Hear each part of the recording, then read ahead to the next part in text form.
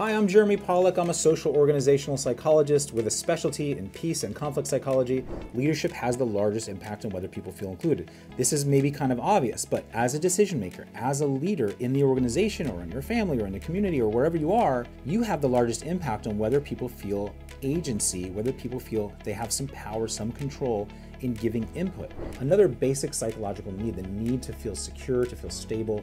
People want to understand what's going on behind the scenes as much as possible, especially on decisions that affect them. So as transparent as possible helps fulfill that need of safety as well as the need for control and agency. First off, if you're collecting quantitative data from a survey, that's a little bit easier. But if you're using interviews or meetings and you're collecting input that way, you want to start to look for clear themes in the input, in the information that you're gathering. I want you to pause the video now and just write one sentence or maybe 2 bullet points about the decision that you're going to practice with. The decision either you made recently that you want to do a little bit of re-brainstorming on, or the decision that you're going to have to make and we're going to sort of prepare through this process. Pause the video now, write that down, and then continue.